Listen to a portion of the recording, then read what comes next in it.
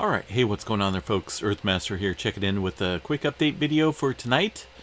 Thursday, December 24th, Christmas Eve 2020 is the date. 9:13 p.m. West Coast time. And taking a look at the Earthquake 3D globe. Quite a bit of earthquake activity ramping up following that 6.3 out here near the Philippines. This was originally a 6.5, downgraded to 6.2. And then upgraded to a 6.3. So, a whole lot of bouncing around. Of course, that's typical of these larger quakes, and any quake for that matter. A little bit of activity further downstream from that 6.3 as well. We're seeing some deep movement south of the Fiji Islands area right there. You can see those rings raised off the globe. There's some pretty deep earthquake activity. Of course, this was prior. The majority of this was prior to that 6.3. Some pretty deep ones there. 637 kilometers at least for that 4.2. The 4.6 right now being the latest earthquake on the globe. Just continuing there with that deep earthquake activity to the south and to the northwest of Fiji Islands there. The 6.3 kind of struck in an area where we haven't seen a whole lot of movement over the past couple of weeks. It's been relatively quiet. I mean, we can go back to the last 7 days or so. And aside from that earthquake up there around the Taiwan area, this specific area, although it doesn't look like it on the globe, was relatively quiet when it comes to releasing potential energy up there in this section of the world. So yeah, a lot of deep movement going on over here to the Pacific or the North American plate. Check it out, pretty quiet, right? We always see this happen. It's just a given. Bouncing back and forth here. When it's quiet over here in the North American plate here, along with the Pacific plate, it's almost always active over here on this section of the globe, and vice versa. When this area is quiet, that's when we see the risk for earthquake activity along the west coast and the North American continent up here with the Pacific plate. Not a whole lot of movement there. Definitely a whole lot of movement though in Puerto Rico over the last 24 hours. You can see that large cluster of flags there. So in order to see more of it, we'll go ahead and zoom into the USGS map here and point out Puerto Rico. Check out their activity. This is just a 2.5 and above. We're looking at about 39 earthquakes or so. Largest earthquake within that sequence of quakes there, a 4.8. That was shortly followed up there by a 4.7 and many other magnitudes there. A whole bunch of earthquakes there in the all magnitudes department. Clustered in a pretty good cluster out here just south of Puerto Rico, about 2 miles or so, just right offshore here in a linear fashion. Some deeper movement going on there too. I'm not for sure if this is along the trench area or not. I mean, it kind of looks like it's inland, but it's not really. There's a Puerto Rico trench up here. This here is the what is that, Moretos Trough, and that's kind of away from there as well. So we're kind of looking at, you know, kind of an oddball area for earthquake activity, but it has been ongoing for quite some time. Today, really ramping up. This here is the quite a bit. I haven't seen it this much in an uptick in quite some time here. The Puerto Rico Trench is an area to watch for some major movement, but since there's not a whole lot of activity up there right now, we won't really talk about that. Some big earthquakes have taken place up here in this area. It's a major region for some major quakes up there. But as far as this activity, it's hard to say exactly what's going on out here. It's just kind of a swarm. It's been swarming for months on end. It comes and goes. There's always a potential for a larger quake out here, I believe. The plate dynamics, though, you know, it's kind of a 50-50 chance there of potentially seeing a larger quake within that region.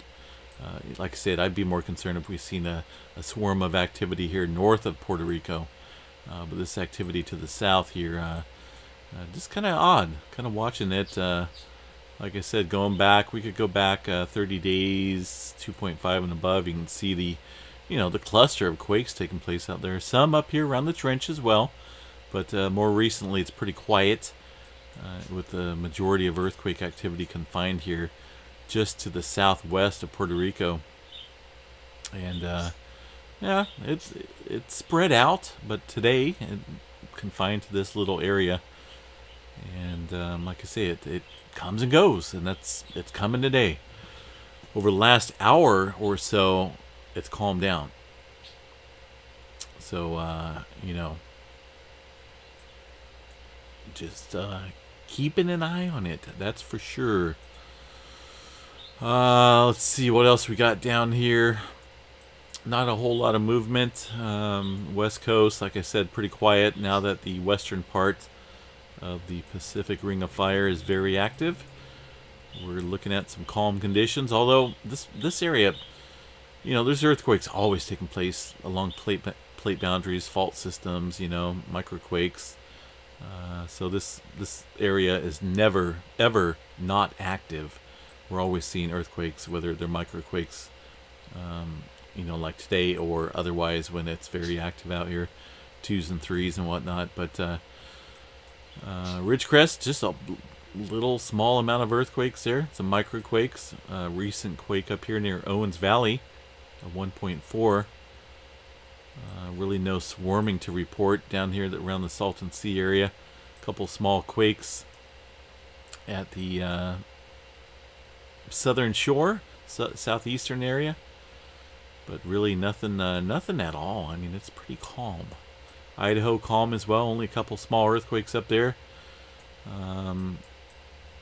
Yeah, we're looking at just some release of potential for earthquakes out here right now. Now that the western part is on the target, or on the radar, I should say. Up here in the Pacific Northwest, just some small microquakes around Mount St. Helens, little 0.9 and 0.8, just a few miles from the summit area. No earthquake activity report there in Mount Rainier. Little small quake there on the Seattle fault system once again. And shooting into Alaska, just some of your standard microquakes up there that takes place every hour, every day there in that region. But I don't need to point everything out here, but it's very active out here in this section of the world here. This is where all the activity is taking place, where all the release of energy is taking place at the moment. So still kind of watching this area, especially up around here. I know we did have that Taiwan quake, but it's still been relatively quiet within this region here, just to the north of that 6.3. The Big Island still rumbling out there as far as Kilauea volcano goes, still producing lava flows into the crater area, creating that lava lake, which is still rising. I'm kind of curious to see how long that's going to continue to fill up. Either way, it's pretty cool to watch. There's some videos and photos and whatnot that USGS volcanoes are putting out, and it's pretty cool. You gotta check that out if you get a chance. Some surface quaking going on up here. Looks like a couple 2s and whatnot. Some microquakes out there as well.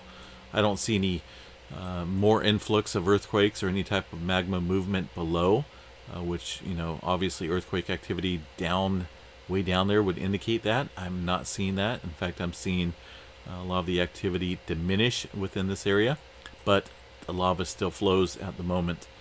A couple 3s up here to the north of this area that we've been seeing a large cluster here over the last couple weeks or so. And this here is kind of deeper movement, around 33 kilometers or so below the surface. Other than that, for the most part, the Big Island and the chain out there looks relatively quiet. And far as the specifics on the, let's see here, active volcanoes of Hawaii. Let's go ahead and check this out real quick. See if I can get them to pull up. I don't know, kind of slow. Something going on. Are they active tonight? Yeah, they are. There they go, Kilauea. Kind of slow there right now.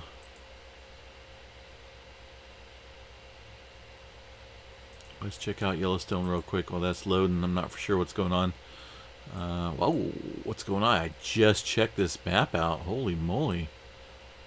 I haven't even looked at this tonight, and wow. That's a swarm going on there at Yellowstone National Park there. Around Purple Mountain, Madison River, Mary Lake area showing some significant swarming going on. Check that out. Wow. That's a good cluster of quakes there, folks. Huh. Isn't that crazy? For the most part, surface quaking along the North American plate, pretty quiet. At least as far as the west coast goes. But then we hit inland in the Intermountain West, and we're seeing a significant swarm going on. I don't believe the USGS, well, of course not on this map, but let's go ahead and check the all magnitudes. It does take them a little while to update any type of earthquake activity there in the park. There is none at the moment, but there is no doubt a significant swarm going on there in Yellowstone National Park. And to me, it looks kind of centered around the Mary Lake area. Purple Mountain, Madison River showing the earthquake activity, but not as significantly and well defined far as the signatures of these earthquakes go. There's easily probably 50, maybe 50 to, 100 earthquakes or so just within this time frame here, just within this past few hours. Looks like the last hour or so, it's hard to say there. There's still some small earthquake activity. Even these small little spikes there where the finger is are microquakes. These are not, of course, these ones right here are not huge earthquakes, probably under 2.0 or 2.2 and below. But that's definitely a pretty good sized swarm there, folks. We'll keep an eye on it. I do have a I think I got Canyon Yellowstone seismograph station picked up here, and I'm not exactly for sure where that's at on this specific area. But I'd like to be able to pull up a Mary Lake station. I'll see if I can pull it up here after this update. Just Kilauea real quick, orange and watch for the volcano status and the aviation code there. Still producing some magma, or some lava, I should say.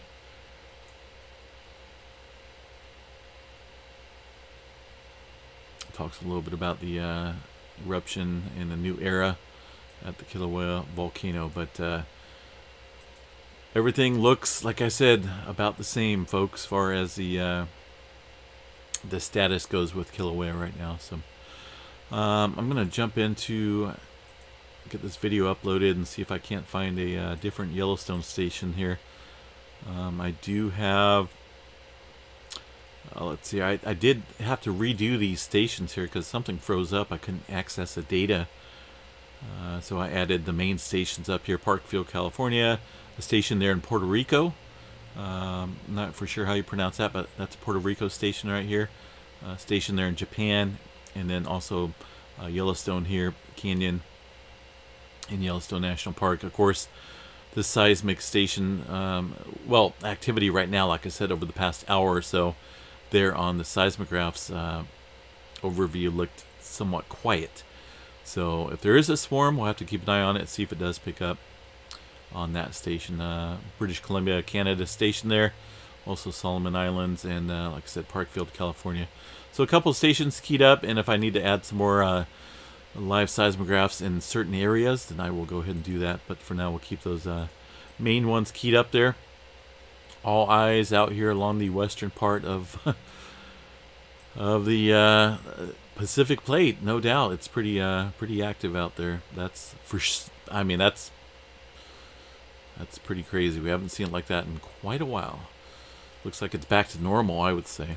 But anyway, hope everyone enjoys their Christmas Eve, Christmas Day tomorrow, folks. So I will wish everyone out there a Merry Christmas for those that do celebrate it.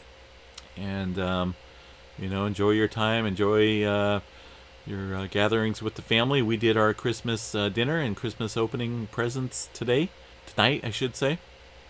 And it was pretty cool. I definitely enjoyed it. You know, I enjoy spending time with my family. And what do we got there? 3.8 in Hawaii. Let's see here. I think that's the one that we already checked out.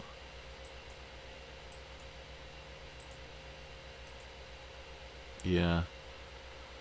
Either way, definitely some increase in activity out there in Hawaii, south of the Kilauea volcano area. So, you know, who knows? Who's to say that this could be a sign of some further heightened activity at the volcanoes, not only Kilauea but other ones on the Big Island. We'll just have to keep an eye on it. Have a good night, folks. We'll chat you guys tomorrow, Christmas Day. Stay safe.